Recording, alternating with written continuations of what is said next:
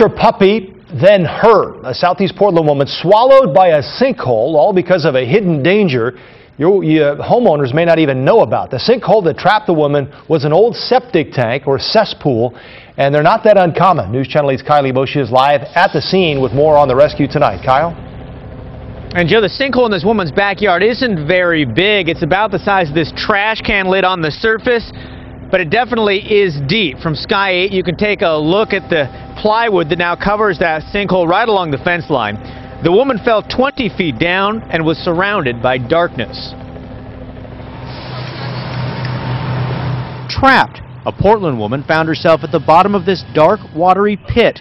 She'd fallen down a 20-foot sinkhole in her backyard while looking for her dog Tuesday night. A neighbor heard the screams. I didn't know if it was animals or an actual person, and as I got closer, I could tell that it was someone, in fact, crying for help. The neighbor called 911, and rescuers raced to the scene in Southeast Portland. Hello, I have an emergency. Okay. My neighbor is stuck down in a hole in her backyard. Fire crews used a rope to pull the 33-year-old woman and her dog out of the sinkhole.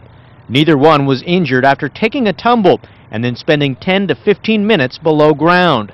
Neighbors wonder what caused the sinkhole. Having 3 children, I definitely am going to be watching them when they're running around out here. City inspectors determined the sinkhole was actually an abandoned septic system or cesspool. Recent sewer work and heavy rain may have softened the ground, causing the soil above the old sewage pit to collapse. Cesspools are pretty common. They were a type of sanitary sewer system that was put in place before the city had a public sewer system. So they're throughout the city. So these could exist and homeowners may not know? That is correct. The city suggests owners of older homes like this one, built in 1907, check historic records to find out if septic systems or cesspools have been decommissioned. Otherwise, you could unexpectedly find this. So the next step for this homeowner is to get someone to pump out the sewage from that cesspool and then fill it with sand and gravel.